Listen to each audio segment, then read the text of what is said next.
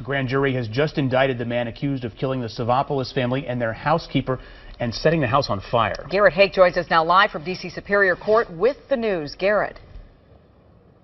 Leslie, this indictment just handed down as the court closed today within the last 5 minutes. I can tell you it includes 20 separate felony counts against Darron Wint, who had previously been charged just with one count of first-degree murder in this case. Among those charges, 12 separate murder charges relating to the 4 victims in this case, the Savopoulos family, matriarch and patriarch, mom and dad, their son, and their housekeeper, found dead in that burning house. 12 charges and just 4 murders.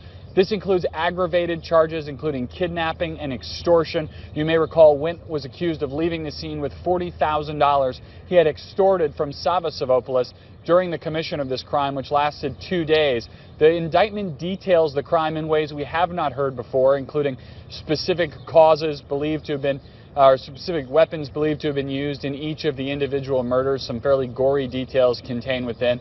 It also includes potential sentencing information for each one of these felony murder charges. Wint could receive as much as 30 years in prison, so we're looking at multiple lifetime sentences if he is convicted in this. And for my initial read-through, the one thing not included in this indictment that a lot of folks who were watching this case very closely were looking for was the name of any other potential suspects connected to this crime. For now, it is just Darron Wint, charged with 20 felonies in this case, in this quadruple murder case that completely stunned Washington, D.C. Indicted the man accused of killing the Savopoulos family and their housekeeper and setting the house on fire. Garrett Hake joins us now live from D.C. Superior Court with the news. Garrett.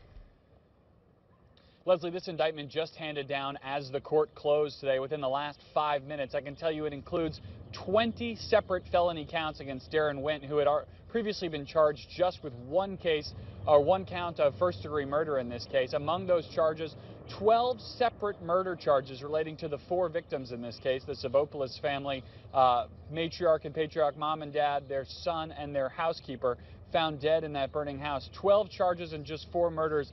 This includes aggravated charges, including kidnapping and extortion. You may recall Wint was accused of leaving the scene with $40,000 he had extorted from Sava Savopoulos during the commission of this crime, which lasted 2 days. The indictment details the crime in ways we have not heard before, including specific causes believed to have been specific weapons believed to have been used in each of the individual murders, some fairly gory details contained within. It also includes potential sentencing information for each one of these felony murder charges. Wint could receive as much as 30 years in prison, so we're looking at multiple lifetime sentences if he is convicted in this. And for my initial read-through, the one thing not included in this indictment that a lot of folks who were watching this case very closely were looking for was the name of any other potential suspects connected to this crime. For now, it is just Darron Wint, charged with 20 felonies in this case, in this quadruple murder case that completely stunned Washington, D.C.